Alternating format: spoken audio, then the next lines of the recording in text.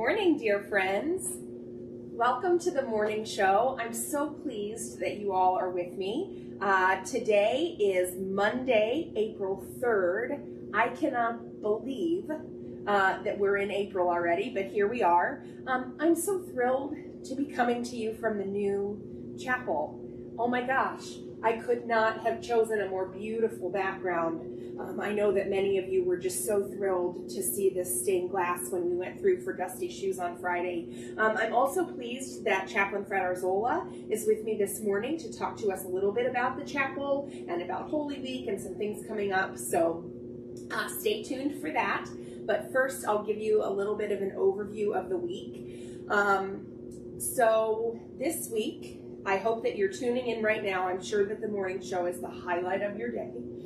So I hope that you're with us now at 8:30. And then that you will be joining us at 1 o'clock in the Muirfield room. So today we have Dr. Rick Herman coming to us to talk about foreign policy in the Middle East. And I want to tell you a little bit about Rick. I'm going to pull up his bio here so that I don't goof it. So Rick Herman is an emeritus faculty member from the Ohio State University. And when he was at OSU, he was the director of the Mershon Center of International Security Studies.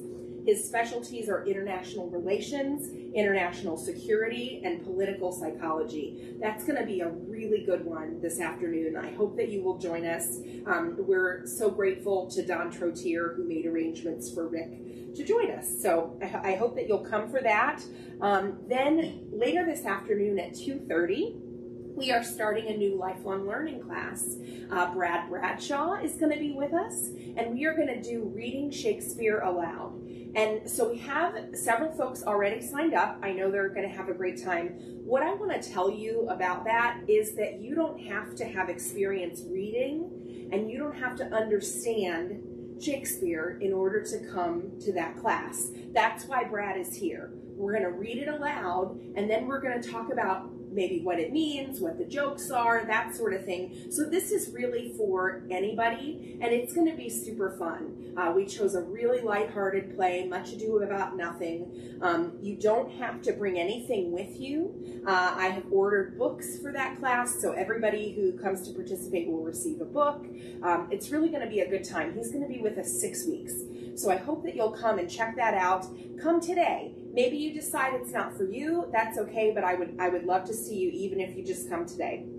On Tuesday, our very own Mikey Kostorf is going to be talking about fitness wearables in the Muirfield room. So he's going to be talking to you about those Fitbits and Apple Watches and all of that good stuff and the ways that they can monitor your health and activity level. That's going to be really good. I know Mikey's been working on that a long time. I hope that you will come and join us for that. Then later that afternoon, we are going to be going to Mexico. That is our live Wowsitude for the month. We're going to Mexico City, and we are going to have some Mexican treats for that. Should be fun. I'm voting for tacos. Stacy's voting for churros. I don't know where we're going to end up, but there will be something good to eat at the Mexico City Wowsitude. I didn't mention that Monday and Tuesday there are also some opportunities for some spring-themed art classes in the Creative Arts Center with Ann Vega. I hope that you'll check those out. Again, everyone is welcome. Then we will be on Wednesday. Stacy is going to be teaching origami at 10 a.m. in the Creative Arts Center, and I know that class right now is full, so it looks like that's something we may have to think about offering again, which we can certainly think about doing that. You can see Stacy's work all over the building right now. I saw 2 pieces of origami sitting at Michelle's desk this morning. And then later that afternoon, we're going to have the High Street Stompers with us, which is going to just be some great live music. They are coordinated by Sid Townsend, who is often here with Milo Menino. It's just going to be some wonderful, upbeat, great music. So I hope that you'll come.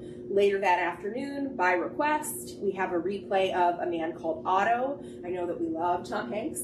That's a real feel-good film, so if you haven't seen it yet, please come. We'd love to see you for that. Also, if you're not into the movie, join Lauren Koenig for walking practice for the 5K that afternoon. Thursday, we are going to be doing shuttles to Hidaka for cherry blossoms. So hopefully, and we will check in with our friends at Hidaka this week to make sure, but hopefully the cherry blossoms are going to be in bloom by Thursday. And so we're going to take 3 different shuttles over there to see the cherry blossoms. If one of the shuttles is full, I don't believe that they're all full. So take a look, and maybe you can't go at 10, but maybe you could go at 10:20 or 10:40. We'd certainly love to have you for that. Then that afternoon, we are showing Oscar-winning short films. So that one was by special request. We had several who wanted to see The Elephant Whisperers, which was the film that won for documentary short. And then we also decided to tack on the film that won for animated short. So we have located those and are excited to show those to you on Thursday. Our Otterbein Lifelong Learning that day will be about molecular medicine. If you're interested in logging in on your own device to the Zoom Otterbein Lifelong Learning, please sign up on Touchtown. That's my cue to send you the connection link. On Thursday, there is a service. That evening, Fred is going to talk to us about that. It's Maundy, Thursday.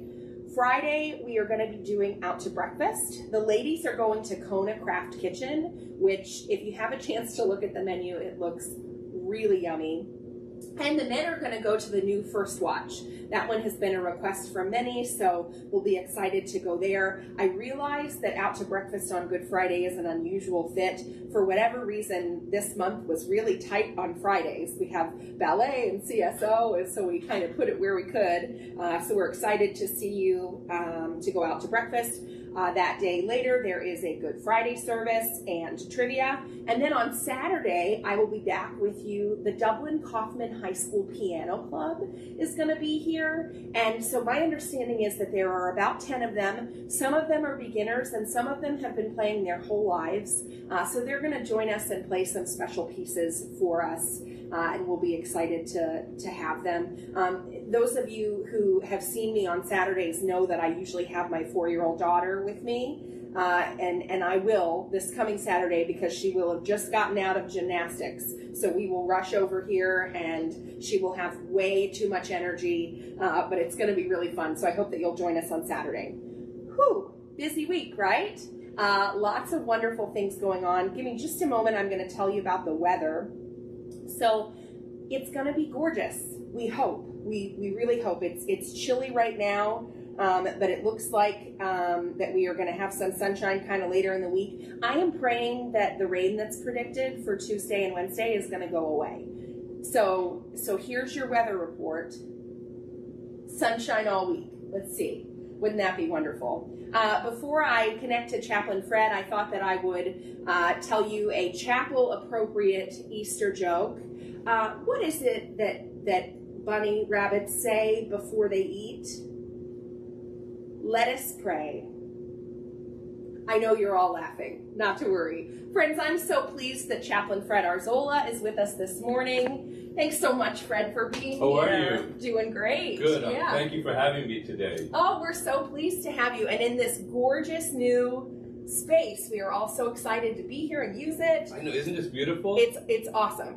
Yeah, I want to say a little bit about the chapel. First, I want to point out that on the side are 2 doors here, and these doors will be closed. That's really the beginning of Rowan House.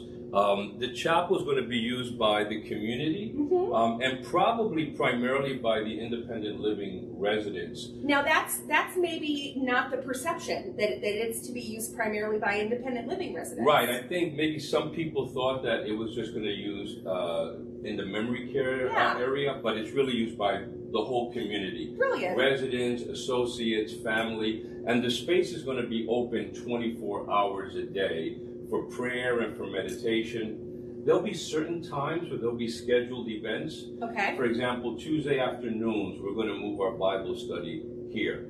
We're going to start a Thursday at 4 p.m. early evening prayer service from like 4 to 4:20. Okay. And then, as you know, we have about 70 to 80 Muslim associates who work here between the culinary area and the clinical area and the home health care area, part-time and full-time. And so on Fridays from 1 p.m. to 3 p.m., we're going to dedicate this space for Muslim prayers. Wonderful. Yeah, we've established a really close relationship with Noor Islamic Cultural Center. Okay. And so they're sending people over to lead the prayers. Oh, how lovely. That's going to be great. Yeah, and other than that, it's an open space for people just to come and pray and to meditate. Okay. As you can see here, we have a few holy books. We have a Christian prayer book. We have a Bible. We have a Torah. And these are all large print because I need large print. Absolutely. We have Qurans here, which are donated by Noor Islamic Cultural Center. Okay. And as I see the Torah here, we want to wish our Jewish residents a happy Passover. Oh, fantastic. This week, right, which is a commemoration of the liberation of the Israelites from Egypt. And the highlight of that, of course, is the gathering of the community for the celebration of the Seder meal, where they retell the story and discuss the story of that liberation, which is found in the book of Exodus. So, again, just a happy Passover to all our Jewish residents and associates and family members. Great, fantastic. I want to highlight also here the center of our chapel is the stained glass, which is really beautiful. I came at the tail end of this. This was designed by our own Andy Howland, and it seems like his fingerprints are all over this place. Yes. You know? Yes. And this is and it's interesting because I had the privilege of joining him and Laura Hill, who provided a lot of technical advice as well. Oh, great. When they met with Franklin Glass. And it was fascinating to see and to be in the discussion between the designer and the window designers and creators about this. And Franklin Glass is just an amazing place. They must have like 100 different blues and 100 different oranges and 100 different browns and pinks, and it's just wonderful. And it's interesting how Andy would explain how he started out with a small design and listening to people, and it was eventually blown up to full scale. And then you have this. And what makes this, I think, unique is also that it's a three-part stained glass. It's not just one large stained glass window. So I think that makes it unique. And when I first heard about it, I thought it was going to be there on the window, but this is an interior stained glass window, so it has special lighting behind it to make it look beautiful all the time. There was a gift by Rosemary Belch, who was a resident here, who gave the gift and the donation to have this made. So we're very grateful for her. Absolutely. And then over here on this side is a pew that was donated by Ruth Foster. Oh, that's wonderful! That's beautiful? And it's so perfect, right? Right next to right under the window there. It fits perfectly. I know that there are some people upstairs that are upset that the pew was moved, right? Because they enjoyed sitting there. But as she said yesterday during worship, this is really where it was meant to be. Oh, good. And so we're really grateful to her and to Rosemary for their generosity. Oh my goodness! Yeah, I'm going to come during the day just to visit this beautiful window. It is beautiful. So Isn't it amazing? Oh my goodness. Yeah. Now, this is a special week in spiritual care. You have some things going on, some special services. Do you want to tell us about those? Yeah, so as you know, Holy Week is perhaps the most solemn week in the Christian tradition. Yes. It commemorates Jesus' last week on earth. And so it began yesterday with Palm Sunday, which is commemorates when Jesus entered Jerusalem. And then on Thursday, we celebrate what's called Maundy Thursday or Holy Thursday, which is the commemoration of Jesus' last meal with his friends, with the apostles. It's also the day that he instituted communion, right? When he celebrated that, he changed, speaking of Passover, he changed that Passover meal a little bit. And he said, do this in remembrance of me, which is now the Christian tradition. Yeah. And so we're having a service, a beautiful service that evening at 7 p.m. And then on Friday, it's Good Friday, which is the commemoration of Jesus' crucifixion and death. So, which may be the most solemn day of this most solemn week. Yes. And so there's a service at 1 p.m. As well to just reflect further on that and just the sacrifice that he made for us. And then, of course, Sunday is our regular 2:30 service. So we have a full week of services here at Friendship Village, and so I'm really excited about that. Fantastic. Yeah. Friends, we hope that you will join us for those celebrations. We would love to see you. Thank you so much, Chaplain Fred, for joining us. We love it. We're so glad to have you. Thanks for having me. And I think that's just it. So have a wonderful week, and we will see you next Monday. So long. Bye.